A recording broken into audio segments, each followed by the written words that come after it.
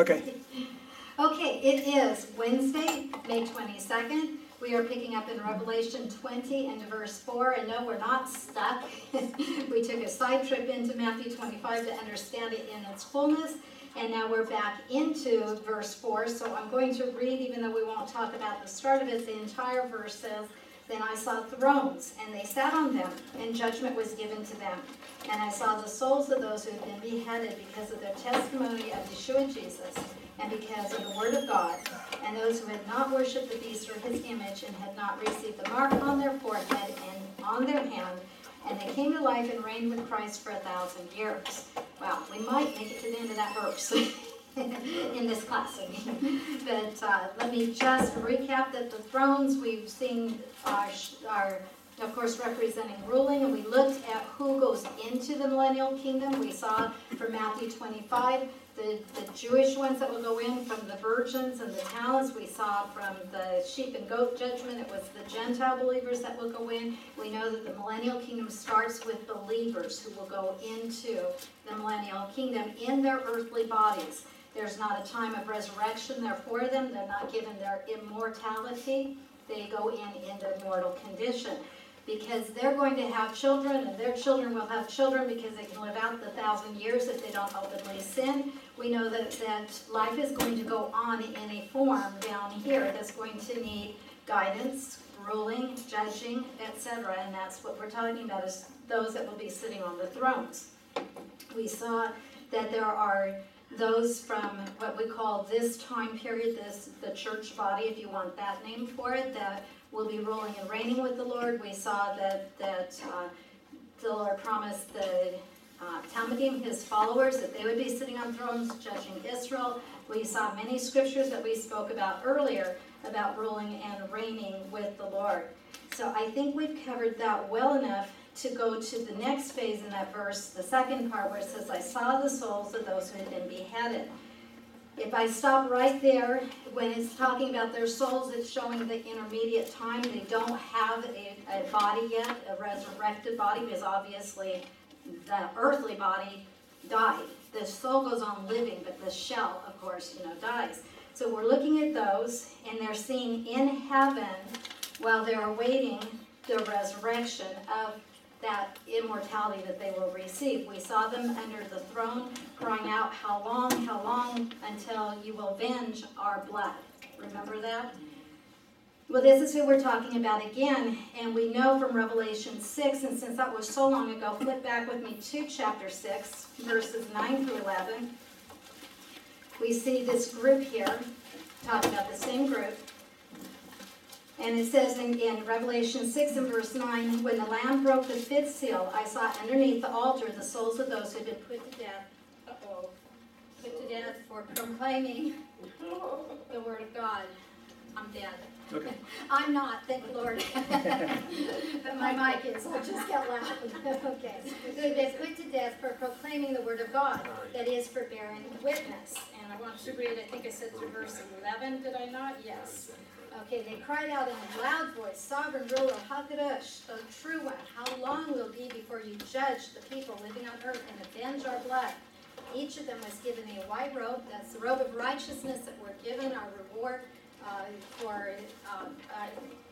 given to us that are saved, that have come to believe in Jesus for salvation. Thank you. And so they're in their white robe. They've been given that much of their reward, and they're told to wait a little longer until the full number of their fellow servants should be reached, of their brothers who had been killed just as they had been. So here's this group again. This is the ones that we're talking about. And we saw from verse 4 in that same chapter, chapter 6, that they were beheaded. Verse 4, we read, "Another horse went out, a red one," thank you, "and its rider was given the power to take peace away from the earth and made people slaughter each other. He was given a great sword." That's not where it is. I've lost the verse that I should have, but we know from earlier, and okay, it's in verse 4 in chapter 20 that it tells us they were beheaded. My apologies. Back to 20 and verse 4. "I saw the souls of those who had been beheaded." We know during the tribulation time, beheading is going to be what is common. It is a very quick and, how do I say it? It's a sure thing. I mean, if your head's off, you're dead. Okay? And we saw it when we were back in the earlier chapters, we talked about even the very fact that we have seen beheadings come back into the news media. The first time we heard it, everyone reeled over it, and it got headlines, and it was catastrophic to people's minds. By now, you still hear about it, but it's not headlines, and it's almost, I don't want to say accepted, but you understand, we're desensitized to the horrors of it that we felt initially. I see that as preparation as we get closer, that Satan is working to have the world not rise up against his plan, because this is his plan. He has put these to death. Now, having said that, it was not because the Lord was not powerful enough. The Lord overrules Satan every time.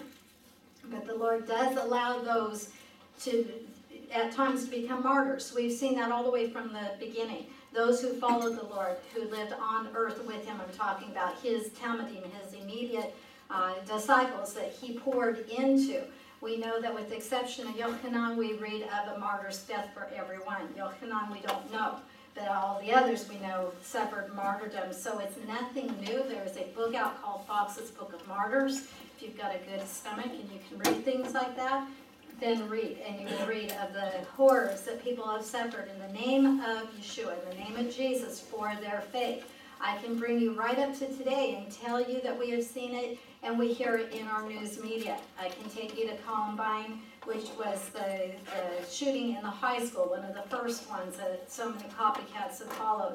But there was Rachel Scott, 16 years old, had given her life back to the Lord. It was either a few weeks or a few months, I can't remember which, but during that summer break before she went back to school, she got right with the Lord at a Christian camp. She was journaling, that's how we know it. And when the gunman put the gun in her face and said, "Do you believe in Jesus?" she knew her answer depended on her life, and she still chose to say yes, and was immediately ushered into the presence of the Lord. So we see martyrdom happening. It's not anything that's new, but it's going to be so much during the tribulation period. Remember, if they don't take the mark, they're not going to be able to live. For the most part, there will be those, because we looked at them, who will go into the millennial kingdom, but a great majority of the number will be martyred for their faith. They will be hunted down, and they will. Remember, we looked last week at with the sheep and goats, the Gentiles. The sheep go into the kingdom, and the goats were cast out. The sheep showed their faith by helping those who were in need. They fed them, clothed them, gave them water, visited them in prison, etc. That's all because this is what's going on. And who's going to do that for someone whose life is being threatened if they know their life could be taken from them also? I believe the only ones who will step up to that plate are those who have that saving faith, who God pours that strength, the character into them to be able to do it. We saw it in the Holocaust also. We saw many. Israel calls them the righteous Gentiles, who gave their lives because they hid Jewish people, their lives on the line. They would be in trouble if they were caught with the Jews too. And we'll see it again repeated toward the Jewish people, because the Antichrist goes in a vendetta after them. We saw that from Revelation 12, but also those who have the testimony of Yeshua Jesus, the believers in that time also. So we know that it is a time when much will be happening that looks horrible. For the one who goes home, it's all glorious, and home I mean heaven. But we see this as a time when the numbers are going to swell, is what I'm trying to say. So many that they could not be counted. And why were they beheaded? It makes it very clear. The testimony of Yeshua, the testimony of Jesus, that is salvation. That is belief in Yeshua Jesus. They're taking their stand against the Antichrist by their words, by what they're saying, knowing it will mean their death. But they're choosing not to deny their faith in the one true and living God, in the Lord Jesus. And so this is what it's talking about. It goes on and makes it very clear. The testimony of Yeshua Jesus, and because of the Word of God. The Word of God is powerful. It is strong. It is not that it cannot protect them, but God is allowing this course of evil to run. And He tells us, He numbers our days. Before we even came onto this earth, He knew our beginning and our end, according to His will and His purpose. And so in that, They're willing even to lose their life here, and we're even told those who lose their life here in martyrdom are given a special crown, or special reward for those who go on. Not that we take this lightly. Again, another phrase that describes them completely and clearly, those who had not worshipped the beast or his image. Remember, taking that mark is worshiping him.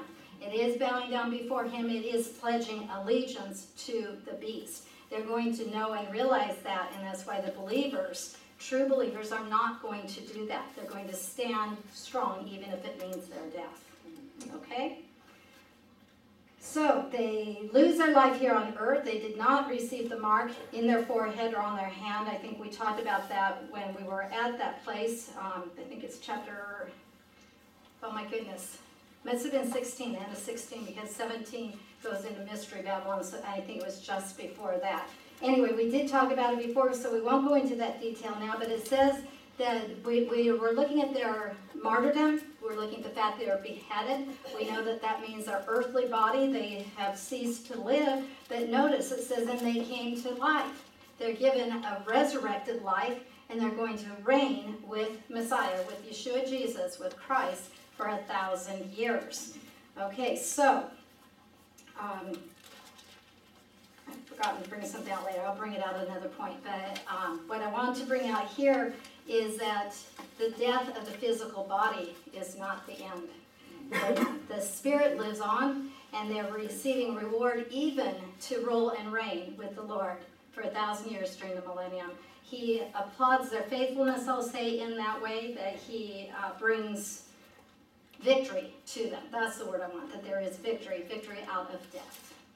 And it's the victory of the eternal life, a resurrected life, and a ruling and reigning then with Messiah at this time. We looked at verses earlier, so just to remind you, 2 Timothy 2, 11 and 12 talks about the reigning with the Lord. Maybe we ought to look at it. Let's go ahead and look at it. It's been a while. 2 Timothy and chapter 2. 2 Timothy chapter 2, verses 11 and 12. Here is a statement you can trust. I'm reading out of the Complete Jewish Bible. It may sound a little different than yours. If we have died with him, we will also live with him. If we persevere, we will also rule with him. So notice what he's saying.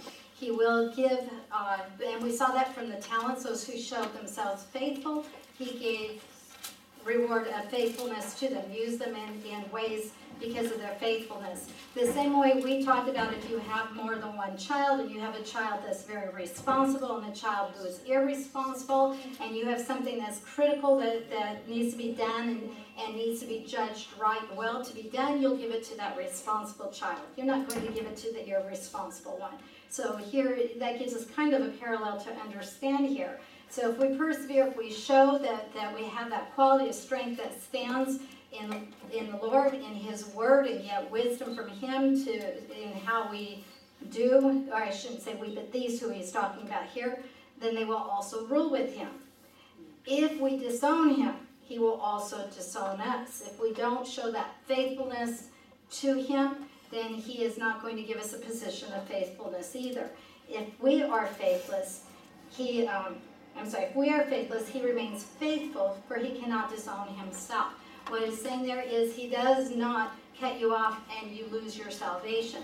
If you're his, whether you're a good, faithful child or whether you're in need of correction.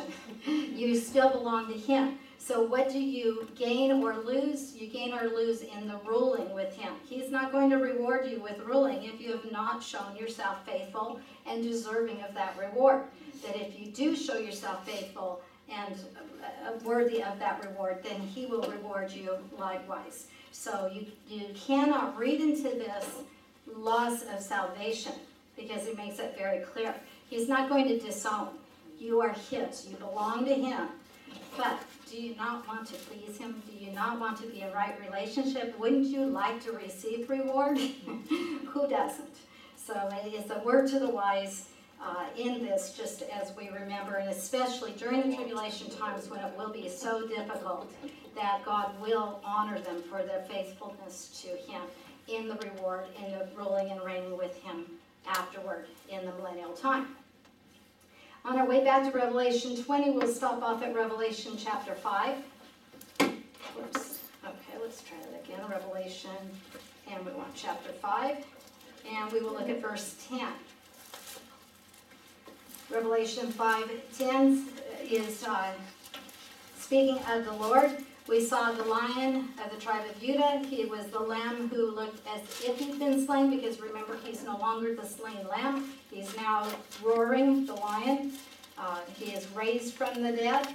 And we see that it says, you made them into a kingdom for God to rule, Kohanim, priests to serve him, and they will rule over the earth. Here again, we're being told that these who are faithful, the ones that have lost their lives, it's not that they don't receive reward for that, but they will receive that crown, and they will rule and reign with him. So we see it in two different places here.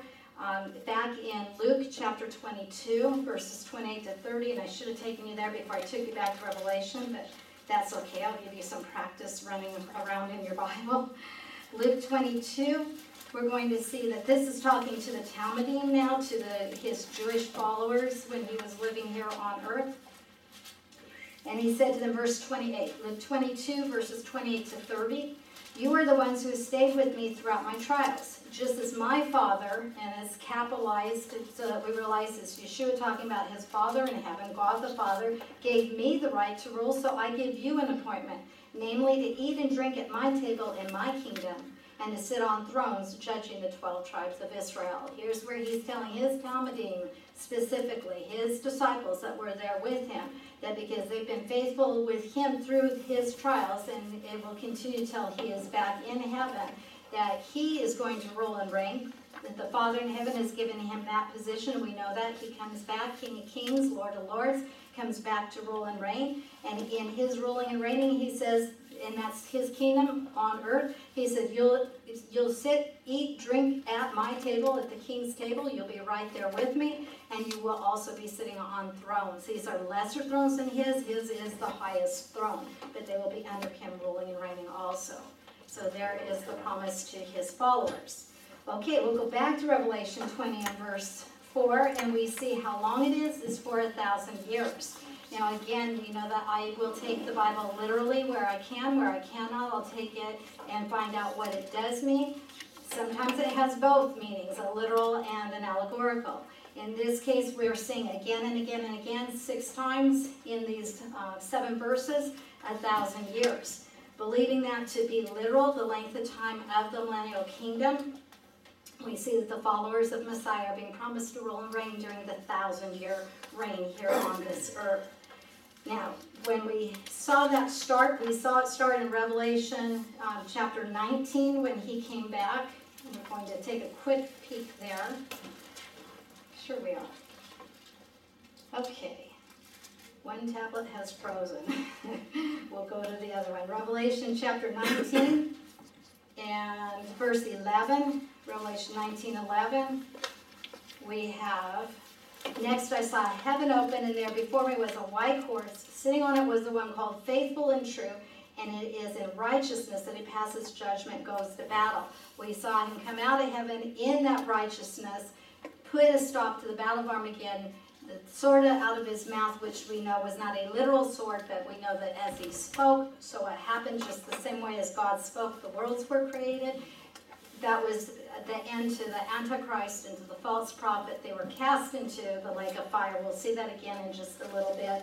But we see, if you follow on down from 11, 12, you see that the eyes like fiery flame. You see the judgment that's taking place there. And then as it continues down, verse 16, you have his name, King of Kings and Lord of Lords. And then as you come on down into chapter 20, back where we are, we see that we're just following through. 19 dealt with the end of the tribulation.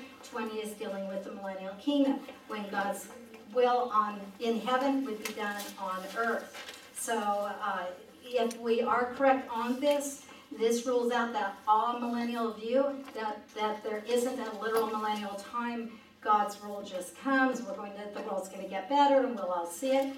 And it also leaves out the post-millennial view that says that the Lord will return after the 1,000 years. That we'll have 1,000 years preparing this earth, have it ready, and then he comes back.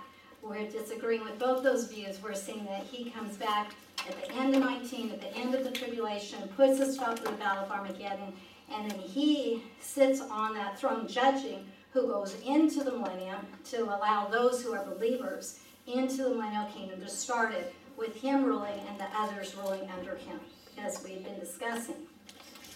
In summary then, the characteristics of that millennial kingdom, that 1,000 years, and we'll hit the highlights. We'll not go into every verse and every detail because we did earlier.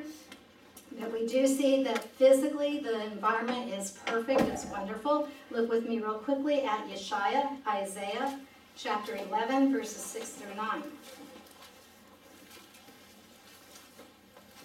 Isaiah chapter 11, verses 6 through 9.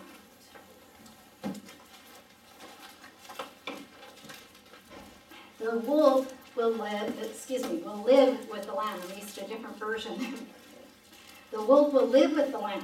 The leopard lie down with the kid, calf, young lion, and fattened lamb together with a little child to lead them. I hear my mom's words echo in my head. The lion and the lamb will lie together, and the lamb's not going to be lying in the lion's stomach. They're going to be side by side. We're even going to see that the lion eats straw. Okay, the cow and the bear will feed together, the young will lie down together, the lion will eat straw, verse 7, like the ox. An infant will play on a cobra's hole. A toddler will put his hand in a viper's nest. They will not hurt or destroy anywhere on my holy mountain, mountain speaking of kingdom, for the earth will be as full of the knowledge of Adonai as water covering the sea. Beautiful scene. Perfectly physical environment with complete shalom there, complete peace. The curse will have been lifted. Look at chapter 35 of Isaiah. Chapter 35, verses 1 and 2.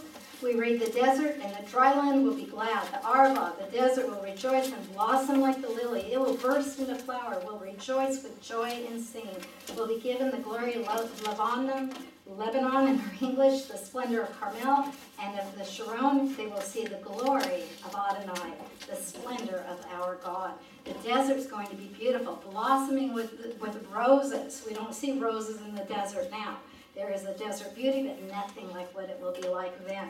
We see all of the earth rejoicing because the king is on his throne on earth, and the curse that the earth has been under has been relieved. Zephaniah chapter 3. Keep going from Isaiah, heading toward Revelation. Zephaniah chapter 3 and verse 11. When that day comes, you will not be ashamed of everything you've done, committing wrongs against me, for then I will remove from among you those of you who take joy in arrogance. You will no longer be full of pride on my holy mountain. Pride will be put down, wrong will be done away with. What has been committed wrong will have been dealt with, and right will prevail, is what this is saying. And we won't be ashamed. There's that day coming when we'll see the righteousness of the Lord rule on this earth, and we will be shouting out, hallelujah. You know, right now when you hear the news, you hear laws that have been passed that are against God's righteous standard. You know how much that grieves us. That will be gone. There will not be a law against God's righteous and holy standard. Everything will be right. We see it also in Joel chapter 2, verses 26 and 27. I'm going to have to get this one to work because it's going to be different in the Jewish Bible. I want Joel. I may have to, okay, we're going to go old-fashioned way. That's why we keep it, but I try not to use it too much because the page turning gets amplified in the recordings, and that's why I try to do tablets. Joel 2, 26 and 27 we read, and ye shall eat in plenty and be satisfied. Praise the name of the Lord your God, who has dealt wondrously with you, and my people shall never be ashamed. Now remember, Joel is speaking for Israel. He's speaking to Israel. This is that. He's one of the prophets to Israel. And we're talking about that. Thank you. Those people, Israel will not be ashamed. Israel, God said, I will be your God and you will be my people. This is when we're seeing that in its fulfillment, when it's finally the way that it should be.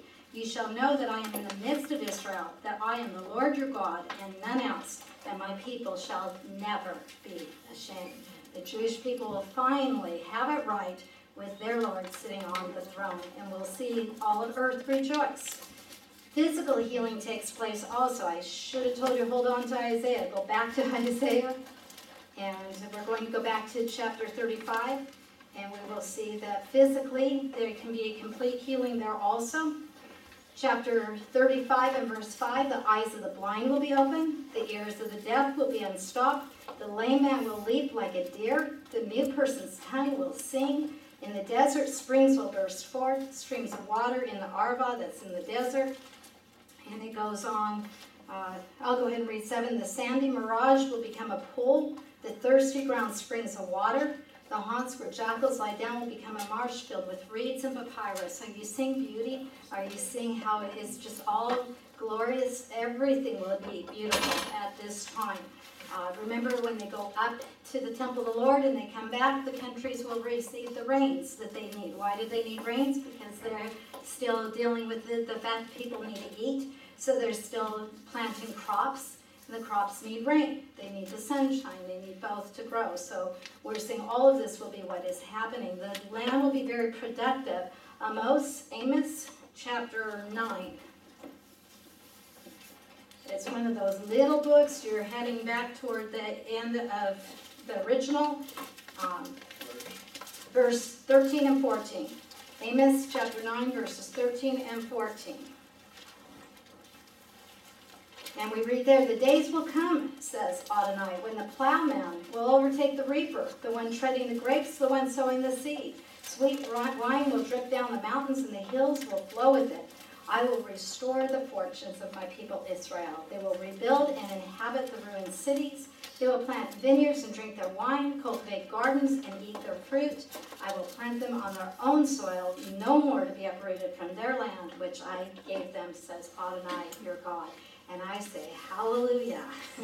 Israel has waited a long time for this to come and to be true. Looking at that, the plowman overtaking the reaper, the one sowing, the one reaping, what it's saying is that it's going to be continuous. There's not going to be a period of time in between where there's a void or a drought. It's continual. That when one harvest is coming, the other's already planting for the next harvest, and it will just continue on.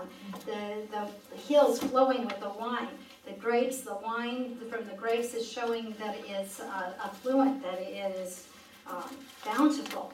It's a beautiful scene. And then especially to plant the vineyards and drink the wine from it, cultivate the gardens, eat the fruit. How many times in Israel's history, because of her disobedience, she would plant, but she would not be the one who got to reap. The enemy would be the one who would come in and reap. Remember Gideon? He was even hiding, trying to reap out his harvest without getting caught by the enemy who would take his crop away. So it's beautiful that they finally will be able to eat the fruit of their labor, literally. And the most beautiful part is that, and no more to be uprooted from their land, which I give them. It will not happen again. This will be their land and continue forever. You can also read that. I won't take you back right now, but Joel 3:18 talks about that productivity too. I will take you back to Isaiah one last time. Well, hold on to Isaiah, okay? We'll be there for the next two quick thoughts. Isaiah, we want this time chapter 11. And in Isaiah chapter 11, we're going to look at verse 9 and see the time of peace and tranquility. We've been talking about it. I'm not sure that I read it earlier. I think I may have it. Let me bring it out clearly now. They will not hurt nor destroy anywhere on my holy mountain. When God is speaking of his holy mountain in Scripture, he's speaking about a whole kingdom. He's not talking about one mountain peak. He means his whole kingdom, okay? When we saw the stone cut out without hands, grew like a mighty mountain, we know that's the Lord and his kingdom. Remember, he comes and he strikes that image, all the gold, the silver, all the way down, strikes it on its toes. It's pulverized. It is never to rise up again. And then the stone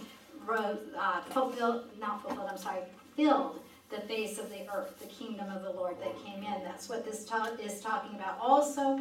And the whole earth will be full of the knowledge of Adonai. They will know he is Lord. And that's beautiful. Even so much as if, like the water covering the sea. How much water's in the sea? The water's covering the whole sea. So endless is the idea there. That is Yeshaya 11 and verse 9 for the peace, the tranquility. We see also in chapter 25 of Isaiah the longevity of life. Remember we talked about the 1,000 years? And here is again why I take it literally. Because here when we read in Isaiah 25 and verse 8, talking about this same time, it says, he will swallow up death forever.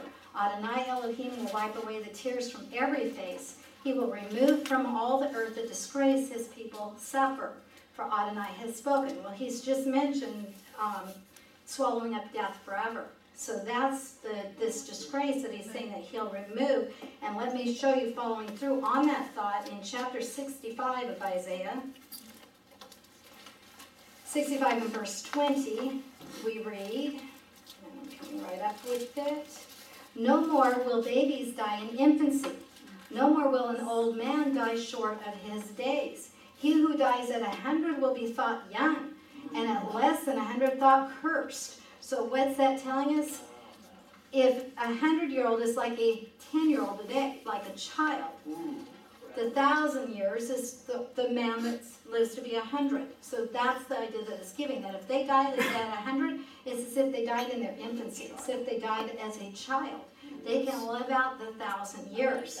So remember, you asked me now, well, then why do they die? Well, remember, if they step out of line, Lord is ruling with a rod of iron. He is very quick to judge, to keep everything in line, to keep it right in the way that it should be. Remember Ananias and Sapphira, when they lied to the Holy Spirit, they immediately dropped dead.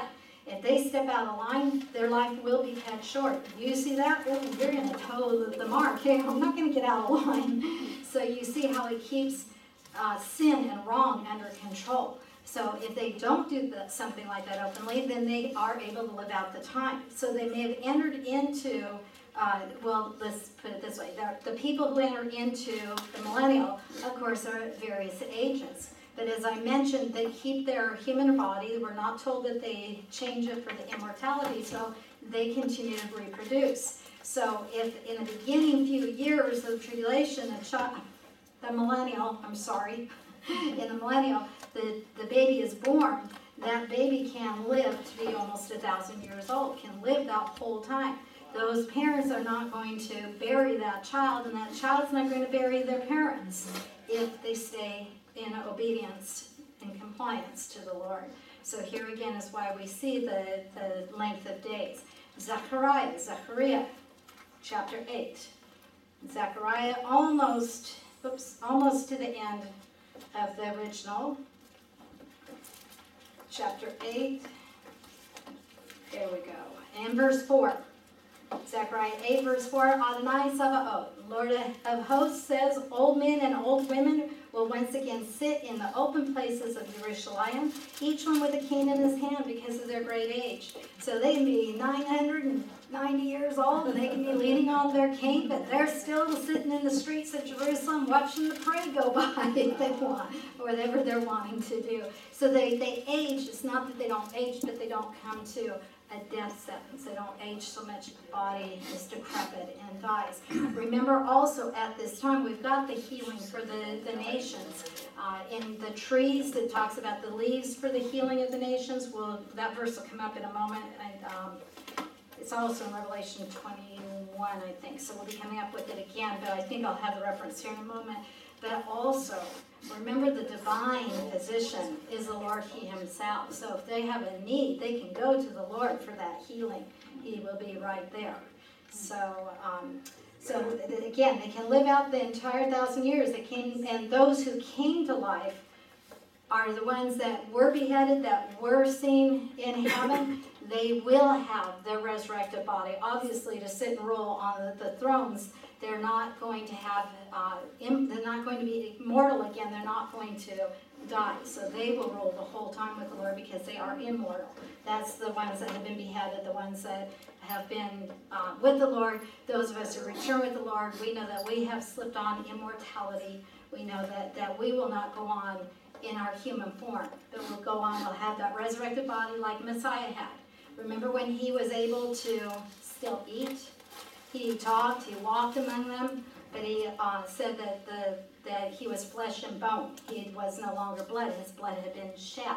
For us, the life of the flesh is in the blood.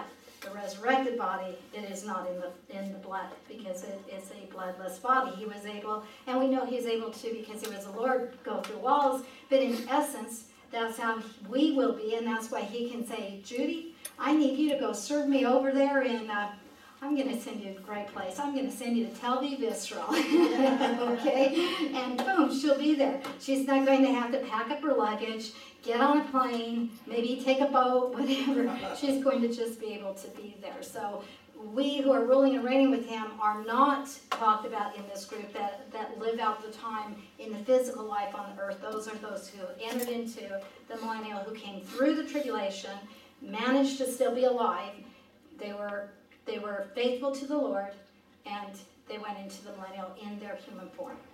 So you're saying that the ones that are in their natural bodies will grow old in the millennium? They will, but they won't age to the point of death. They'll age in the sense, right, because it says here, old men and old women will once again sit in the open places, sit in the gates of the community, sit in the streets. They're looked on, you can see that they look old, but not decrepit. Not decrepit, yes. Yeah, so it's better to have the glorified body than to be in their bodies, basically. Well, I prefer it. I prefer it, sure. This is all done with. We've got that glorified body forever. Yeah, and it doesn't age. No, it doesn't age. It doesn't. And we're going to walk among them. They're going to see us. We're going to see them. We're going to talk to them. Because we're ruling and reigning over them. Where they're going to see us as their counselors. They're going to see us as, hey, we've got a problem. And Sherry, God's put you in charge over here. What says Sherry? And she'll give your words of wisdom. There's going to be somebody over us. The Lord always. The Lord, well, you'll have the mind of the Lord. He will enable you because you're not in this human form. See, you're going to have your glorified state. Yeah, amazing. Amazing. Wonderful time. Wonderful time. We're through with that tribulation and we are in the millennium. Hallelujah. Yes, hallelujah. Verse 5, the rest of the dead. Okay, now, let me remind you, the ones that we've talked about are the ones that had been beheaded because of their testimony. Also, let me bring out two. I skipped it by accident. We have the one group who was beheaded because of the testimony of Yeshua Jesus and because of the word of God. Then we have another group, those who had not worshipped the beast or his image and had not received the mark on their forehead or on their hand. In other words, there are different, some lost their life because they were beheaded, others lost their lives in other ways. But they lost their lives because of faithfulness to the Lord. Okay, so those are the ones who have come back to life and are ruling and reigning with the Lord. Now, there's others who are dead. They died. They did not die in the Lord. Okay, we've seen that all the way through time, all the way back from the beginning of mankind on this earth. People have died without the Lord. The rest of the dead did not come to life until the 1,000 years were completed. Okay, so there is this resurrection of those that are going to rule and reign with him, but there are others who have been dead and stay dead. They're not brought back to life until the 1,000 years are completed, and it says this is the first resurrection. Okay, so let me explain to you. Okay, I want to make it real clear. So let me say, when I talk about the rest of the dead here, what I'm talking about are unsaved people. Okay, I want to make sure I make that clear right from the start. They were not brought back to life. They were not resurrected. Now that first resurrection has just been mentioned. This is the first resurrection. We're going to see that in essence that first resurrection had 3 different phases. It wasn't all one time, one immediate moment. Okay, and I'm going to take you through that and show you. In fact, let's go ahead and let's go back right now to Luke 14:14. Okay. Luke chapter 14 and verse 14.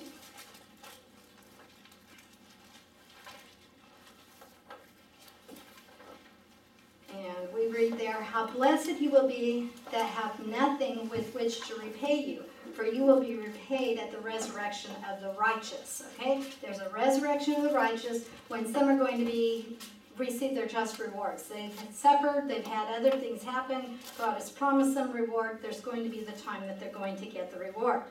Okay, so there's a time of resurrection for those who are righteous. Now, remember I just said we're not talking about the rest of the dead that were unsaved. They weren't resurrected. There will be a time when they are resurrected, but not now. And I'll just tell you, lest it confuse you, they will be resurrected to stand at the great white throne judgment. That is not where a believer ever stands. The great white throne judgment is to stand before the Lord. He will open the book of life to see that their names are not in the book of life because they did not receive him as Savior. They will be judged according to their works for the degree of punishment they will receive in hell forever.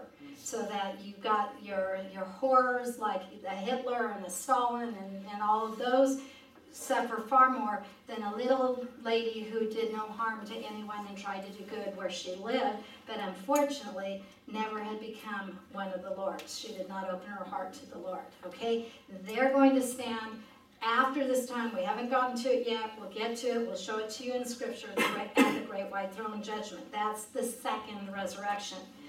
Now we're talking about the first resurrection, okay? The first resurrection is of the righteous. We just read that. The first resurrection is of the righteous.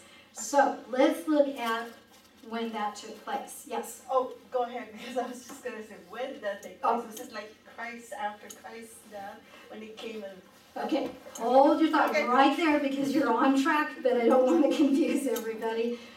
We're going to go to Matthew 27. Okay, well then, I already told you that we see this first resurrection in 3 phases. Okay, 3 different times, 3 different times that we're going to see that refer to this first resurrection. Matthew 27, we're going to go to verses 52 and 53. Matthew 27, we know that in this we have the crucifixion, but we also have the wonderful resurrection. Okay, so starting with verse 52, I think we can jump in there because of what I just said. If you glance at 51 on your way down to 52, you'll see that the veil in the temple was torn in 2. We know that happened when the Lord, at the moment of his death on the cross. Remember that veil is what separated into the Holy of Holies, the mercy seat, where the high priest would go once a year with the blood to put on the mercy seat for atonement. This is on Yom Kippur, the Day of Atonement, the most serious day on all the holy calendar days for the Jewish people. Why was that veil rent open? Because God was showing the way into that mercy seat was now wide open through that shed blood. The blood was put on the mercy seat and salvation was open to all. And as we move in further along, we realize now Jew and Gentile come the same way.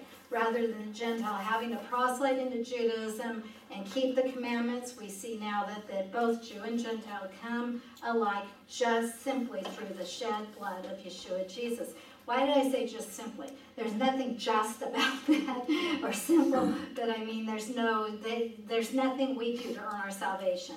It's the shed blood of Yeshua Jesus that does it all. So seeing that change there it tells us what time this is for verse 52. Also, the graves were open.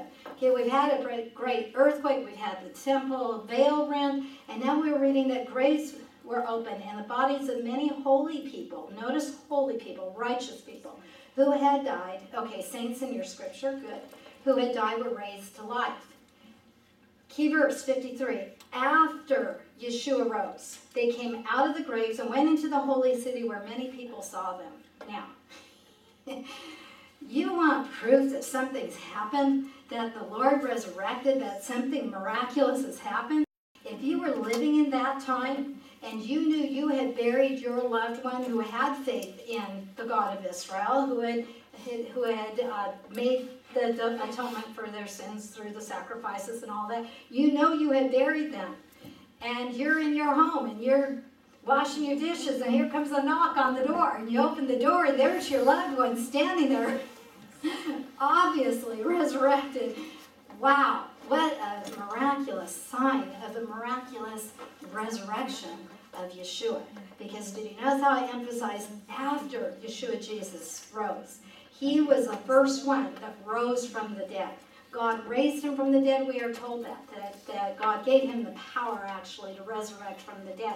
It's that resurrection power that Yeshua Jesus works in us to this day. Brings us our salvation, enables us to do for him what we do. It's in his resurrection power, not by our might, nor by our power, but by the Spirit of God that it happens. So, Messiah, Yeshua Jesus, would be considered, when I'm taking you this, and I'm going to take it into a harvest to help you understand, he would be considered like the first fruits.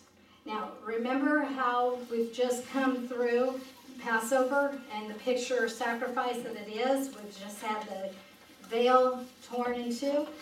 Shavuot, the next on the Jewish calendar, is first fruits. But even before Shavuot, on the day after Passover, the people would bring to the temple the very first of the crop that was ripening. And they would bring that, present that unto the Lord.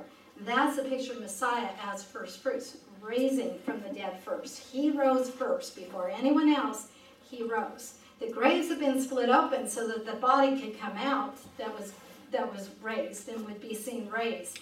But they didn't come out of their graves until after he rose. So Messiah is the first fruits, and he is called that, I think we're done with Matthew. He's called that in 1 Corinthians chapter 15. I was right. I was afraid to say it, but I was right. 1 Corinthians chapter 15, and we're going to look at verse 23. And we see that each in his own order. The Messiah is the first fruits. Then those who belong to the Messiah at the time of his coming. This is jumping into it, but it's referring to it because verse 22, just as in connection with Adam all die, so in connection with Messiah, all will be made alive. Okay, I should have really read 22 first. Then each in his own order. Messiah would rise first, he's the first fruits, and then those who belong to him at the time of his coming. So we're going to see that there are others who are resurrected at a different time. It's called at the time of Messiah's coming. Okay? Go with me now to 1 Thessalonians chapter 4.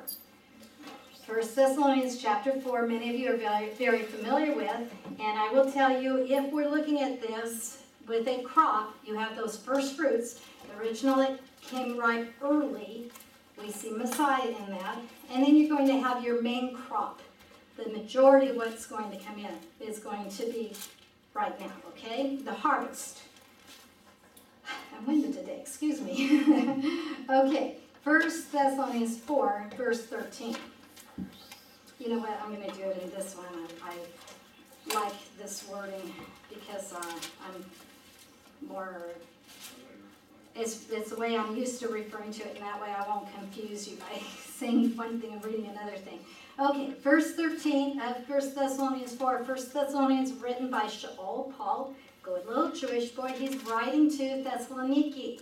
It's a community. It was a community of believers who had come together, and he's writing to encourage them and grow them in their little nucleus, in their called out assembly. We today call it a church, okay? He said, I would not have you to be ignorant, brethren. Now I got to just tell on Dr. McGee, a very famous Bible teacher that people love, who's in heaven, and he said, you have to be very careful how you read it, because you could read this, I would not have you ignorant, brethren.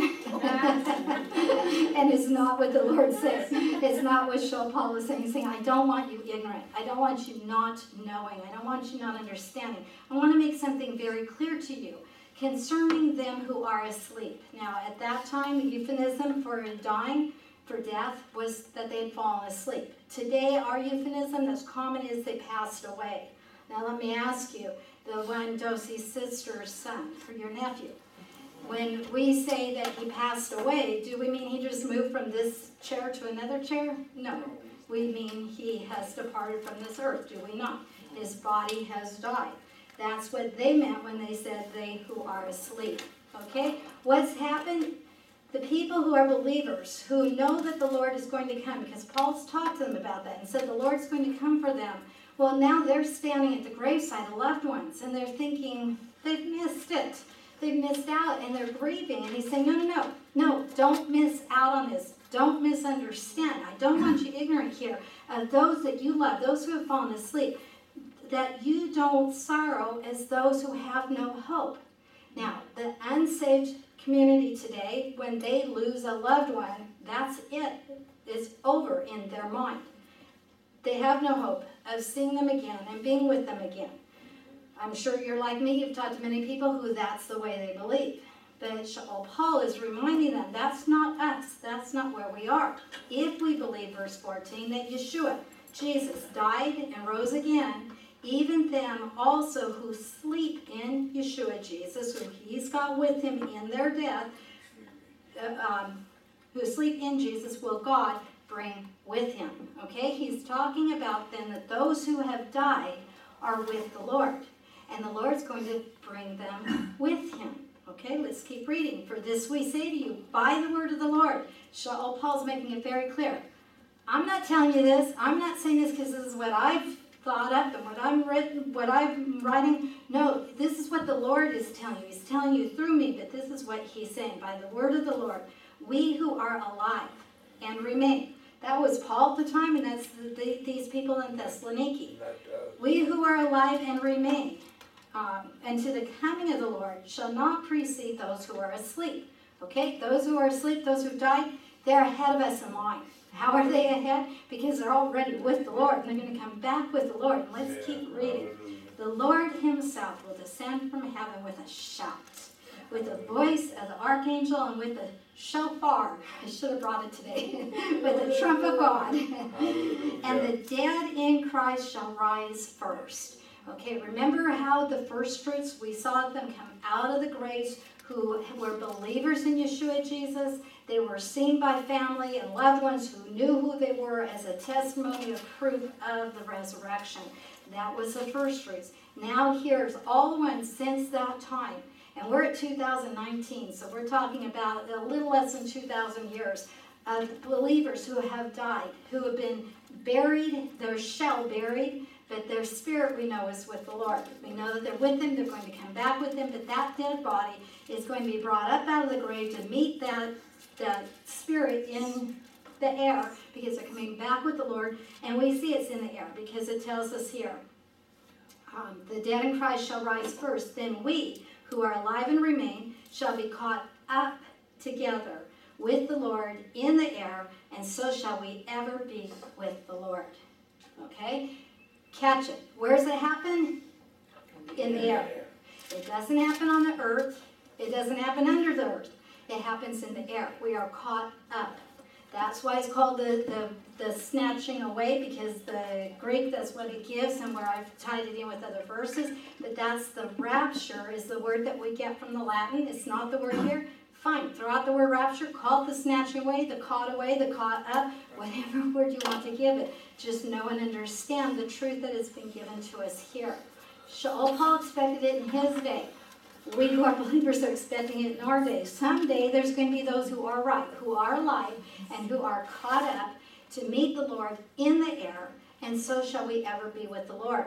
Now that fits in with how we have looked and what we've come to the conclusion in our book in Revelation, where we're in heaven with the Lord.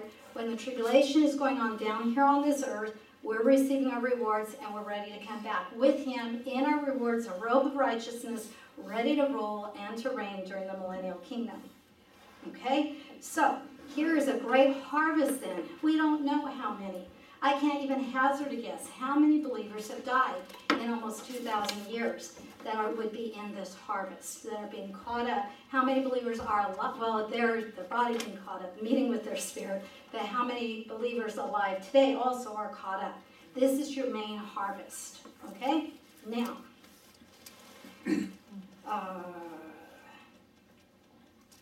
okay, we're good. Okay, I think I completed the thought there. I want to make sure I had, yes, the third phase. Now, the third phase, go with me back to Revelation 20 and verses 4 and 5.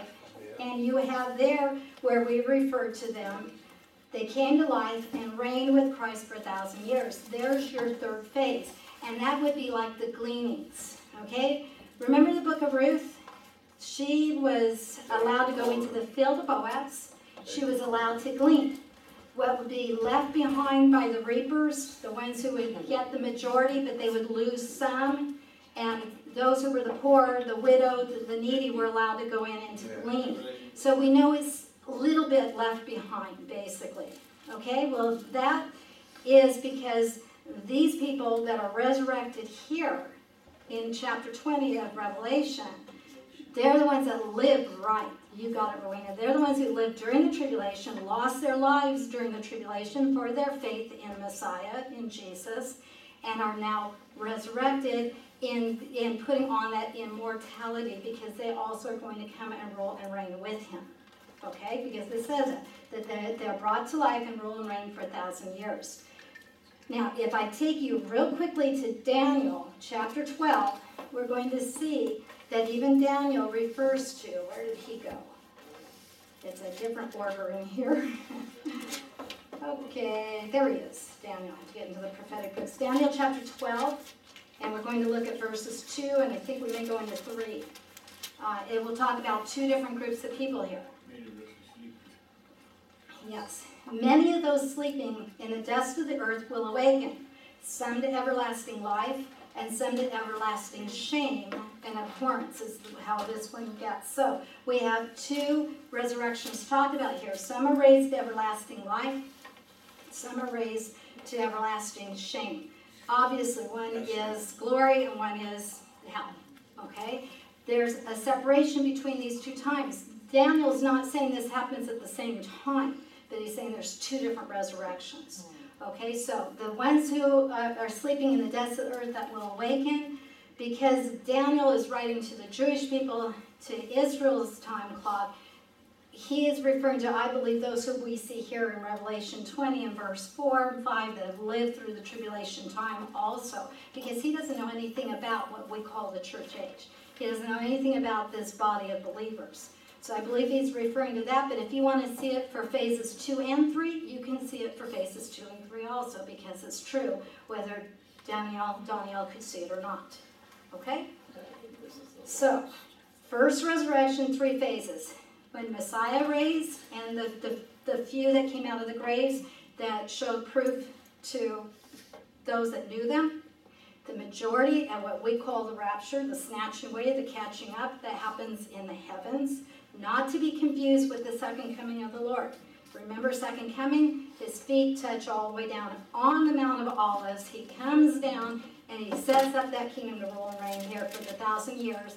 And here's our 3rd phase. When that happens, we see those who didn't come through the tribulation, those who had died because they were beheaded or because of the plagues that they suffered during that time, whatever. They died for their testimony, they died for their faith in Yeshua, Jesus. They're resurrected to rule and reign with Messiah for 1,000 years also. So there's your first resurrection, 3 phases. Did I answer it, Arlu? Yes. Okay. And our second resurrection, we will see that great white throne judgment when we get to that in just a little bit, a little further down. Yes? For the first part of the first resurrection, the first fruits, those who came out of the tombs, were they given glorified bodies also?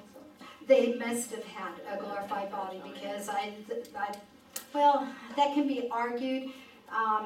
When Lazarus was brought back from the dead by Yeshua, Jesus, it was not a glorified body. It was his regular body. I have heard argument on both sides, and I see silence in Scripture. There are those who believe that it was a resurrected body, and at some point the Lord took them into heaven with him. There are others who believe they lived out again and died an earthly death again. But that wouldn't that go against The picture the of the doctrine of first resurrection is Jesus Christ? right, and if it is like him, So- then yes, it should be. Yeah, okay, I like your point. Or at least she said, wouldn't that go against the doctrinal belief of the how do you call it? How do you say it? The first resurrection, first fruits. That's where it was. And Yeah, yes, they should have because went they're a with picture of the first fruits, and Messiah does not die again. Then I would say yes, they had their resurrected body, and we're just not told about their entrance into heaven off of this earth. I don't think it was called resurrect. He was healed. Lazarus was healed. Lazarus well, Would you say? Lazarus was Woke brought up. back to life. Right. I gotta leave it there, he's brought back to life, but when we're looking at these being the first fruits, picture of Messiah, that Messiah rose from the dead first, the point being that he was the first that resurrected in that manner. Yeah, he had the Right. keys there.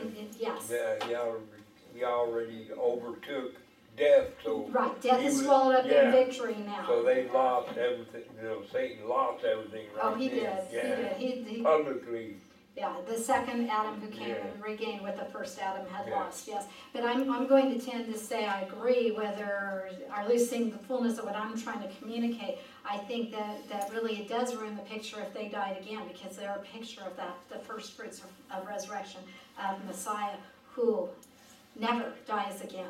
And we, Amen. when we're given those resurrected bodies, will live forever. We know that in our glorified state also. So, okay, are we good? Okay, very good. All right, let's see. I skipped John 5:29 and I don't remember what it said now. Let's take a quick peek because I can't remember what I put it in my notes and I don't want to leave anything out that I think it could be important. So forgive me. John 5:29 real quick. Yochanan, chapter 5, verse 29. Oh, okay, it's just re-emphasizing, and come out those who've done good to resurrection of life, those who've done evil to resurrection of judgment. That resurrection of judgment is what we're calling the second resurrection that will take place at the great white throne judgment that we will see in just a little bit. We're going to get to it actually pretty soon. I don't know if we will today, but it's coming up real soon. You missed also Luke 20, 35 to 36. Oh, I did, and I like that point there because of the Greek. Thank you. Okay, let's look real quick at Luke chapter 20, verses 35 and 36, and I may have to do it in this one to get it. Luke 20, 35 and 36.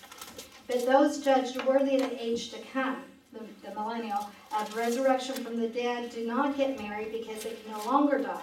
Being children of the resurrection, they're like angels. Indeed, they are children of God. What that's pointing out is they have a resurrected body. They are not resurrected into, they're not given a normal body again. The body that will age, a body that will give birth, a body that, goes through everything that we go through.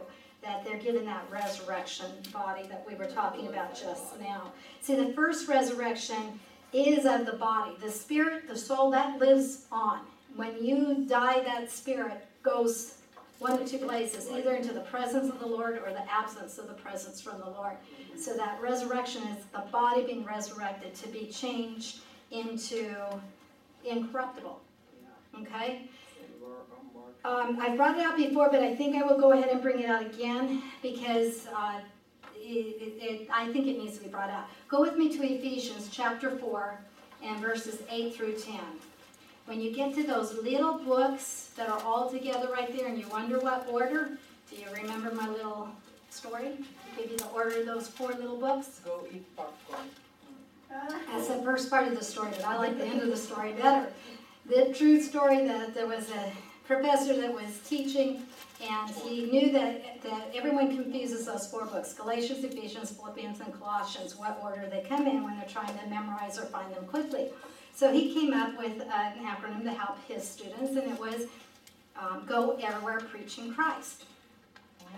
Well, that was great. One of the students took it home. He got home and he says, okay, everywhere preaching Christ, go. No, preaching Christ, go everywhere. It didn't work. he still had trouble with the order. So he came up with the sentence, go eat popcorn, because that can only be in one order. Go eat popcorn. So this one that was teaching now to this group told everybody, if you want to remember those 4 books, that's how remember, go eat popcorn. Well, there was one who I'm going to say must have been a good little Jewish student in the middle of his group. And he came up after class and said, I have one better. Gentiles eat pork chops. So when you want to remember, the Gentile way is go eat popcorn. The Jewish way is Gentiles eat pork chops. Forgive me for that. So, go to Gentiles. No. Where did I take you?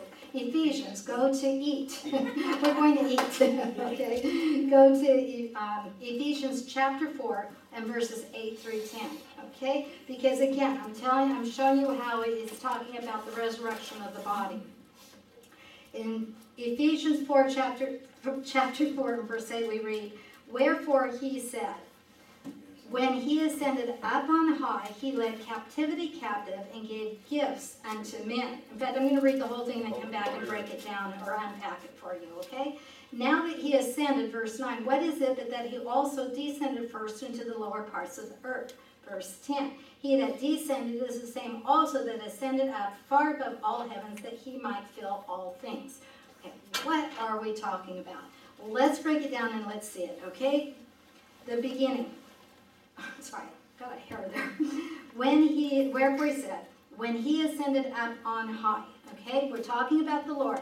When the Lord ascended up on high, ascended up into heaven, at this point that it's being talked about, it says he led captivity captive. Now that's a phrase that if you don't know the understanding, you won't know what it means. But if you go back into history, you find that when they led captivity captive, that was the victor, and he would be leading behind him all that was now his booty, all that he had won in that battle.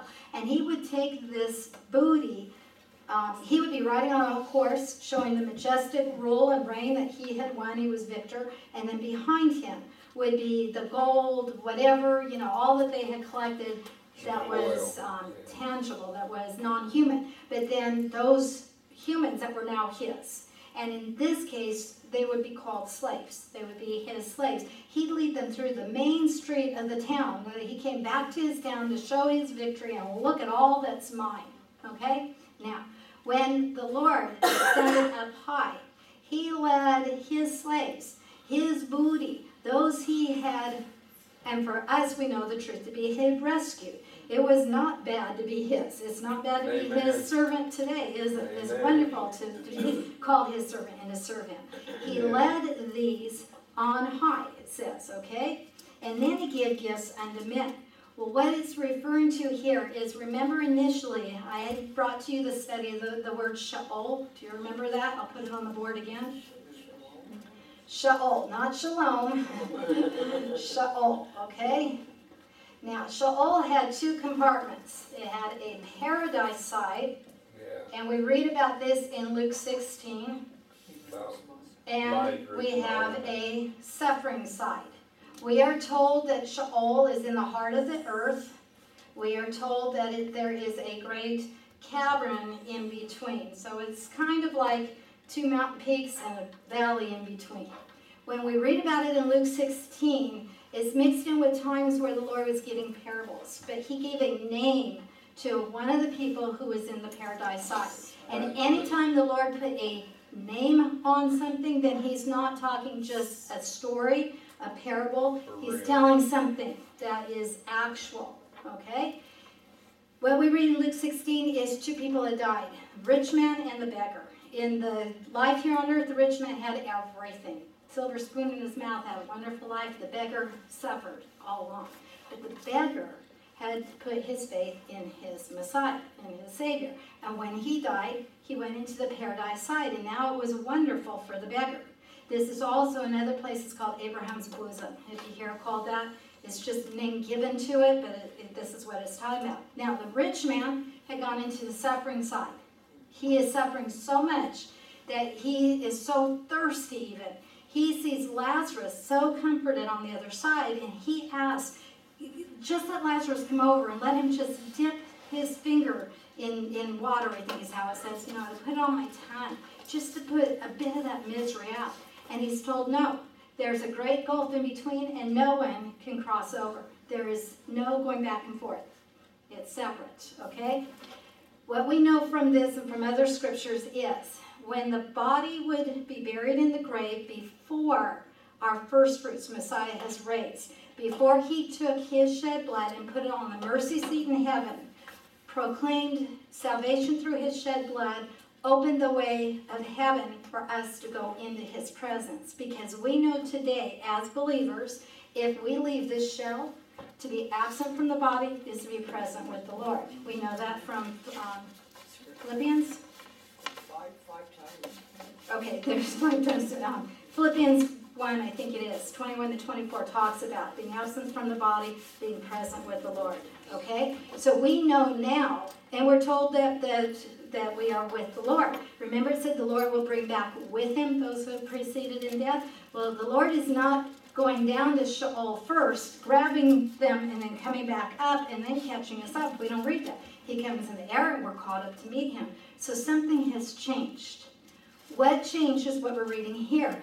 After that blood was put on the true mercy seat, the one in heaven, after the Lord had proclaimed it for us. And by the way, you can read that in those who see him after his resurrection. Miriam at the tomb, he's told, don't touch me, I've not yet ascended into my Father. And later you see the women clinging to him and he doesn't tell them, don't touch me yet. So he was on assignment, he was still going to go do something, but in his love for Miriam, he stopped and he brought her the greatest joy to know that he was resurrected.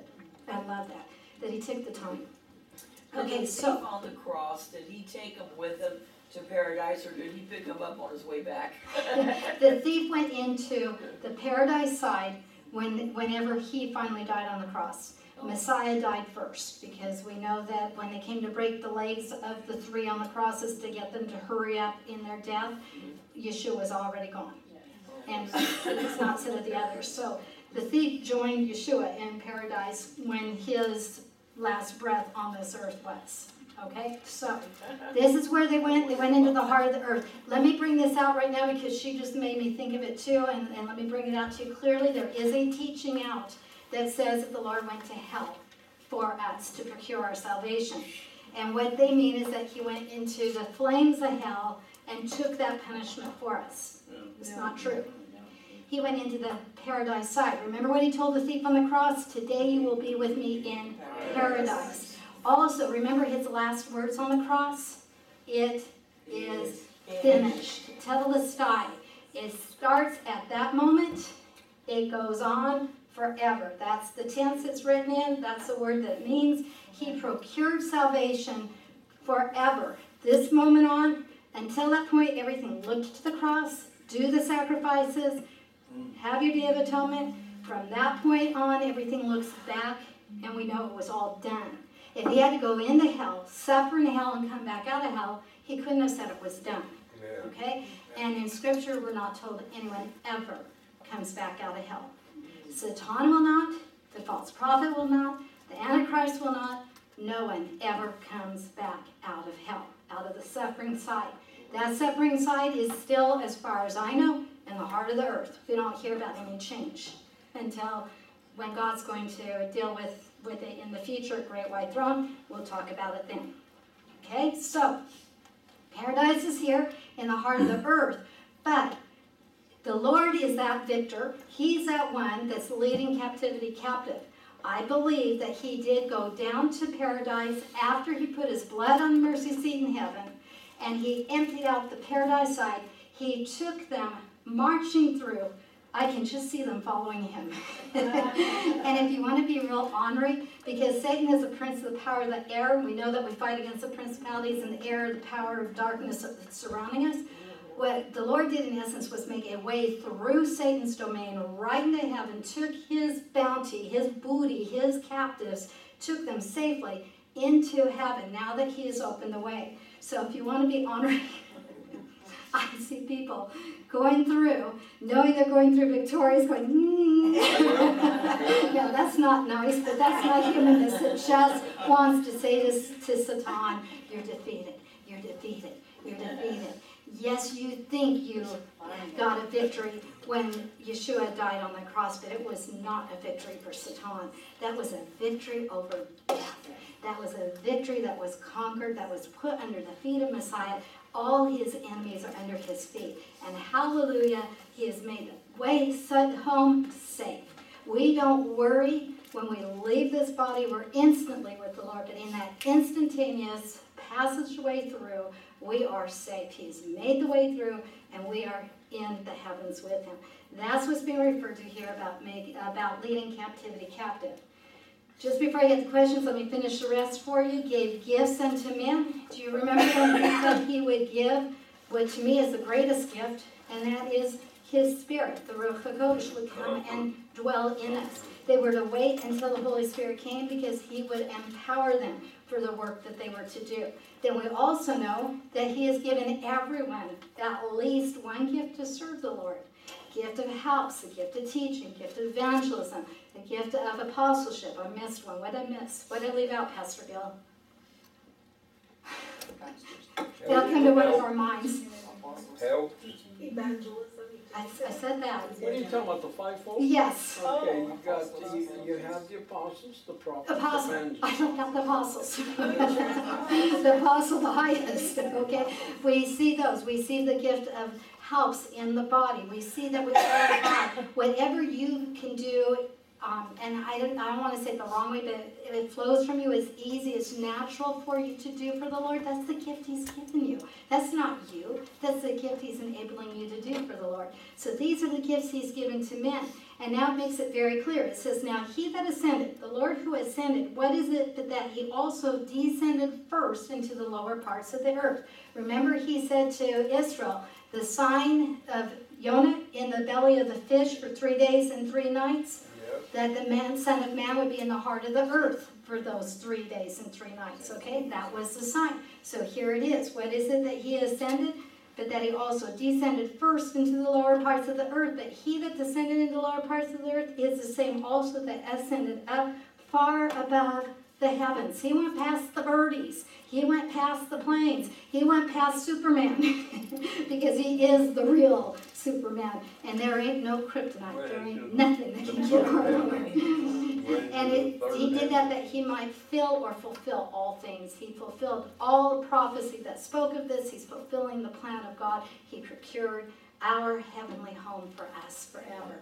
That's all what is being given to us, disclosed to us here. So that first resurrection that deals with that body, the Spirit is not caught. The Spirit is not hovering over the face of the earth. The Spirit is not restless. You hear people say that. My dear Jewish people, often in Orthodox Judaism, believe that for the first year the Spirit does hover and is looking for a place to rest, and finally they get, hopefully, that rest when there's certain prayers said for them on the anniversary of the first death. No, that's not true according to Scripture. That Spirit went either into the suffering side, which is still, I believe, in the heart of the earth, or to be present with the Lord since the time of the Lord's resurrection. Okay, it is Philippians 1:21-24 that tells us, and we can go back to pork. The first, I'm sorry, not the first, the third. Go next to the next book, Ephesians, Philippians. Go to Philippians 4:21 through 24 real quickly. Who shall change our lowly body that it may be fashioned like His glorious body? We're going to get this earthly, the one that corrupts, the one that breaks down, the one that's making you feel the aches and the pains, the one that hurts, that's decaying. We're going to get rid of all that because according to the working by which He is able even to subdue all things unto Himself, we're going to get that glorious body with Him, Paul is telling us. That was verse 21 of chapter 3, sorry. But that's good too. That was chapter 3. And verse 21. No, you also want that one. I'm going back now to Philippians 1:21-24. I just read the wrong one first. Philippians 3:21 is what I read, which is also good, but Philippians 1:21. For to me to live is Christ, but to die is gain. How can it be better than living for Him? Living with Him. Being in heaven with Him. That if I live in the flesh, this is the fruit of my labor, yet I shall choose, I know not, for I'm in a strait between two, having desire to depart and be with Messiah Christ, which is far better. Nevertheless, to abide in the flesh is more needful for you. What was Paul saying? He was being a good spiritual father. I want to go home and be with my Lord. That's the best. I can't wait. I'm looking forward to that, but I'm also tugged because at the same time, I want to stay here to help you, to pour into you what you need to know to grow in your faith. That's what he was saying. But notice what he was saying, that to him to live is Christ, but to die is gain. And in 2 Corinthians 5:6 and verse 8, these are also to prove, because remember, we want to see that we're not just building something on one scripture. 2 Corinthians 5, And verse 6 says, therefore we are always confident, knowing that while we are home in the body, we are absent from the Lord. We are here in our bodies right now, and yes, of course, the Spirit of the Lord is in us, but we're not in the presence of the Lord where we're in the presence of each other right now is what is being said. Verse 7, even, for we walk by faith, not by sight. I believe I will one day see myself in heaven with my Lord and Savior. I will see him face to face. And that's verse 8. We are confident, I say, and willing rather to be absent from the body, to be present with the Lord. I love Fanny Crosby, blind from birth, wrote many of our beautiful hymns that we love to sing still to this day. And someone was talking to her about her blindness once and saying, are you disappointed that you're never going to see the earthly things? And she says, oh, honey, no. The first thing my eyes will see is my Savior's face. Is that not beautiful? Yeah, can't get no better. Yeah, she had quite a testimony. If you're not familiar with her, she had quite a testimony. So, I think I have made the thought clear of the three phases of the resurrection. The fact that we are in our body, we are separate from the Lord. When we are apart from this body in this time period, we are immediately with the Lord. That there's nothing in between. This does away with the, I don't want to call it doctrine, but the belief, whatever word you want to put, a soul sleep. It doesn't say that we go to sleep and one day we wake up. They take it off of the phrase that those who are asleep, but remember that was only the euphemism, the way they refer to our saying we passed away, or whatever words they use. It's just a softer way than saying they're dead, because it kind of hurts to hear that because of our flesh. Okay? Let's get to verse 6 because we're going to have to tie things up here soon. It says, blessed and holy is the one who has a part in the first resurrection. That saved people throughout all the ages have a part in that first resurrection. That's why they're blessed and why they're considered holy. How are we holy? We are holy because we are in Messiah, in Christ. He is the Holy One. Our parashah this past week has been heavy on be ye holy, for I am holy. I went through a whole study on it. You will start seeing holiness jump out all over when you study on it. But the beautiful part I saw, the Lord telling us, actually, in the portion of Scripture we were to read in that week, 3 different times we were commanded, be holy because I am holy. And it might not say it exactly the same way each time, but that was the thought.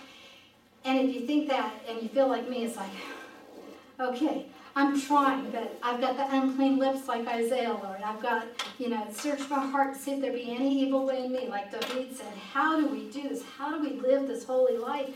And you can begin to feel a burden and weighed down and a crushing. And I know that's not what the Lord wanted, but I'm seeking his answer in Scripture, and it jumped out. Be ye holy, for I am holy. There's the key. He is a holy one in us. He does it.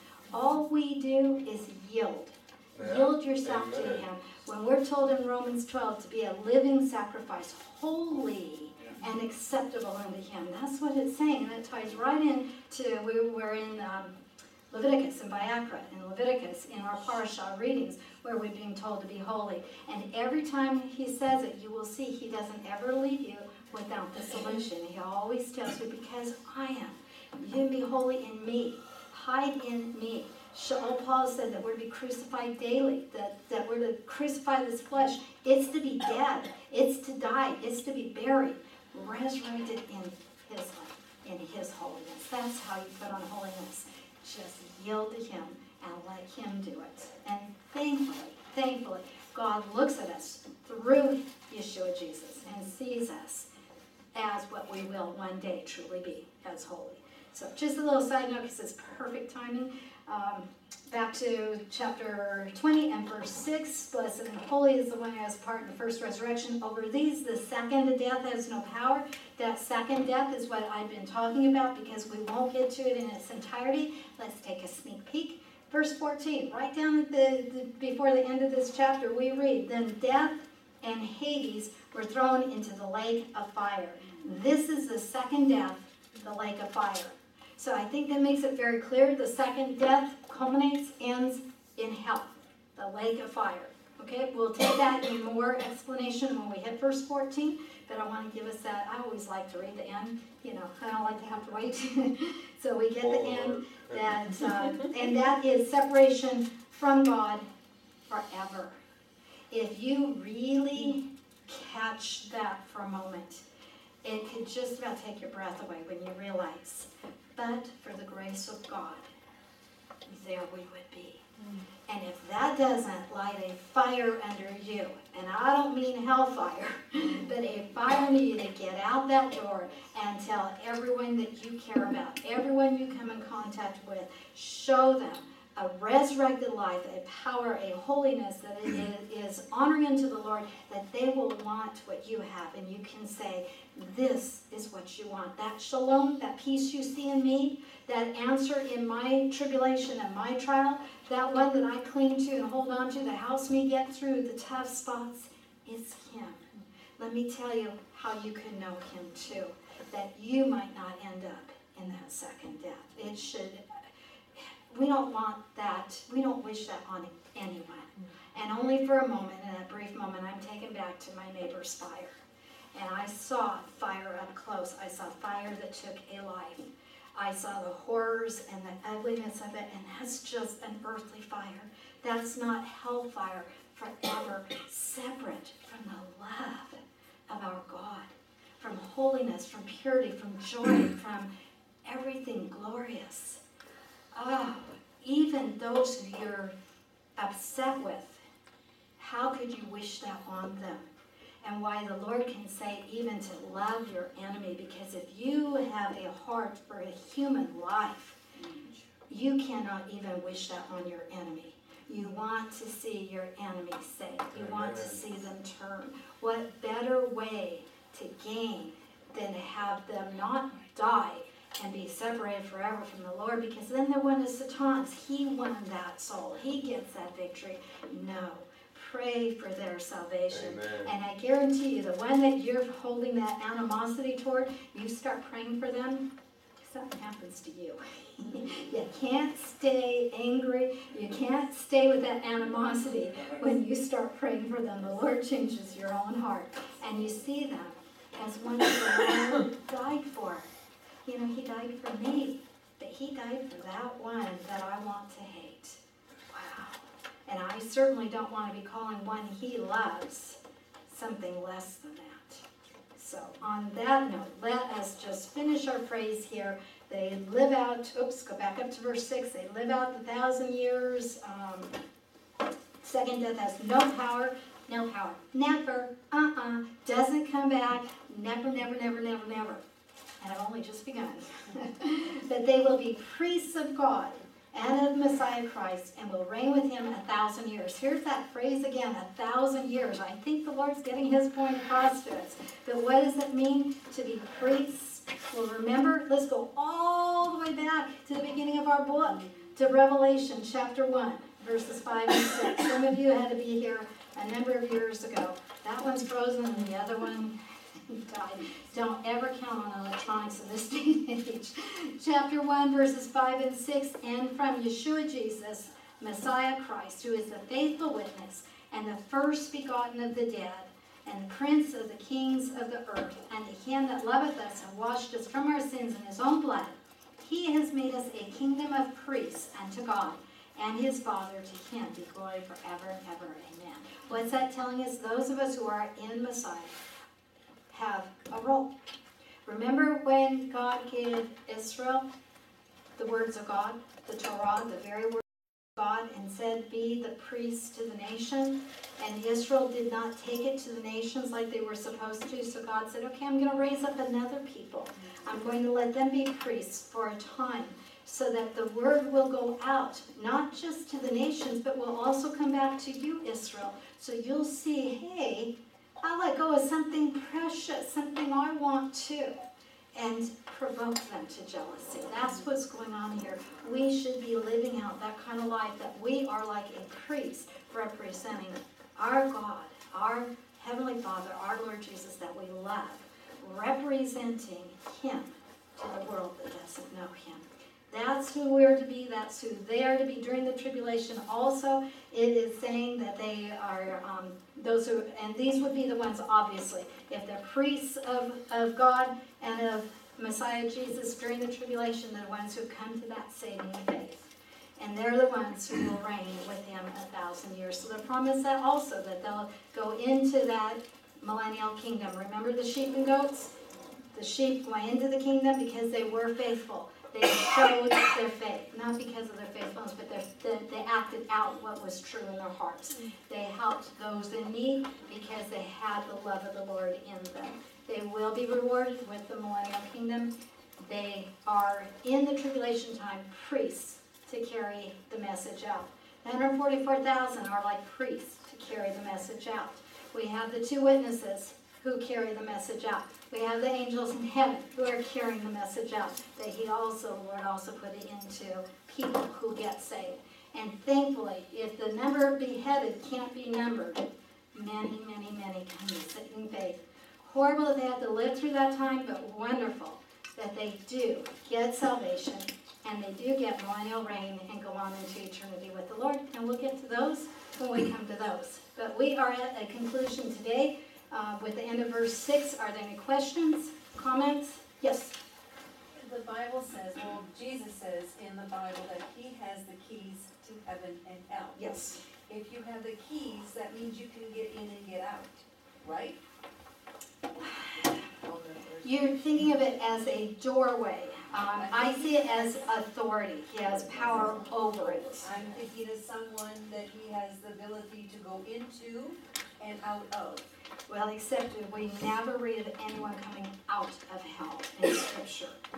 I'm going to bring next week when we go into hell and different names, we go into the books and all that, we'll look at hell, Hades, we'll look at the second death again.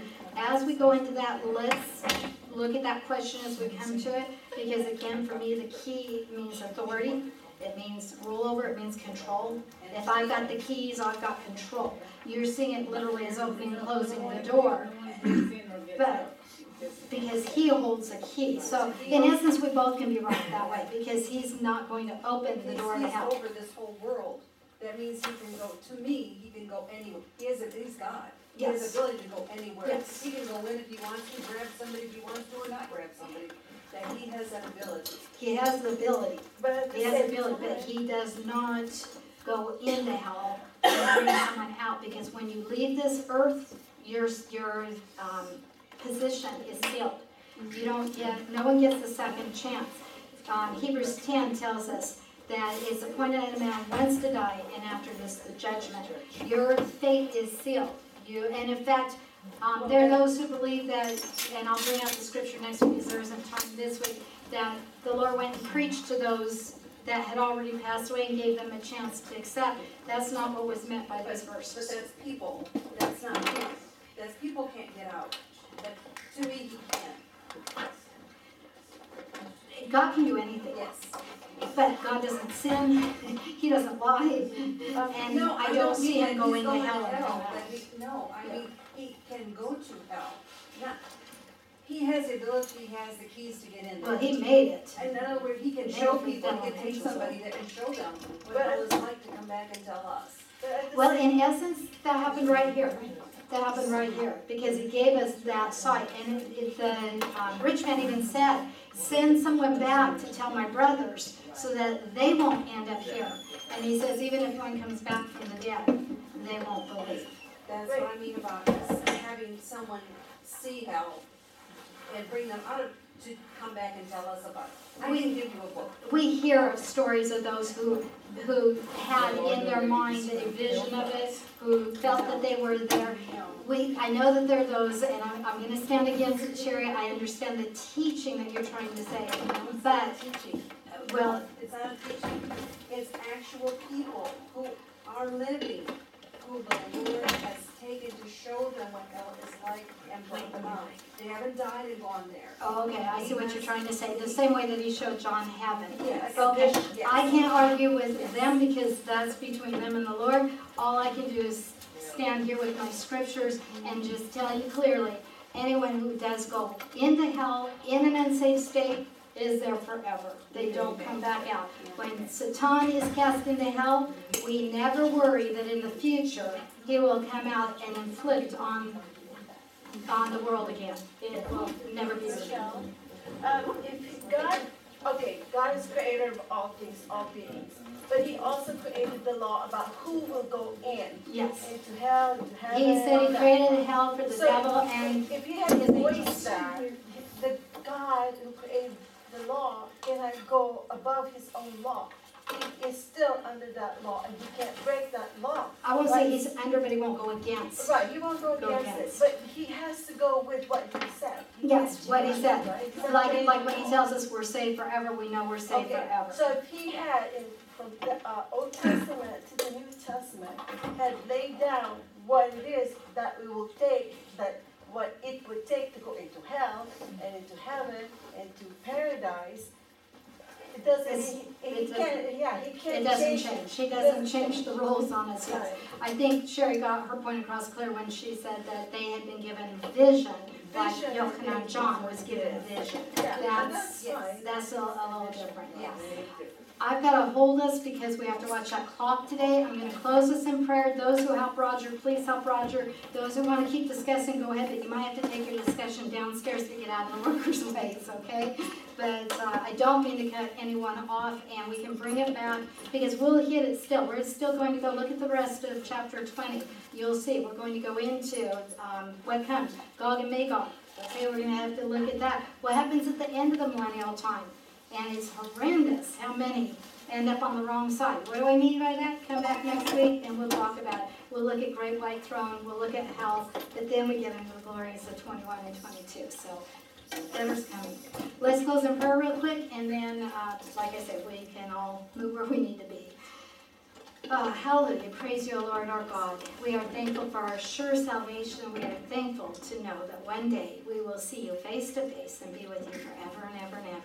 Lord, let that so burn in our hearts that as we go out this door, that we will be lights to those who don't know it, that you will be able to put into our mouths the words that we need to say, but Lord, we know often it is our lives, our actions speaking so loud that they don't even hear our words. So let us live it out. Let us show them something that will draw them to your saving love, that they too can have eternity with you forever. And thank you that it is forever and ever and ever. Thank you for your promises, sure and true. And thank you that you are with us even to the end of this age, and with us, are we with you through all of eternity. We praise you, we fall on our faces before you, we shout our hallelujahs, and we thank you. Oh Lord God, holy, holy, holy, almighty God, hallelujah, in Jesus' name, amen. Okay. Everyone, all, hope it's good, hope I haven't left anybody hanging.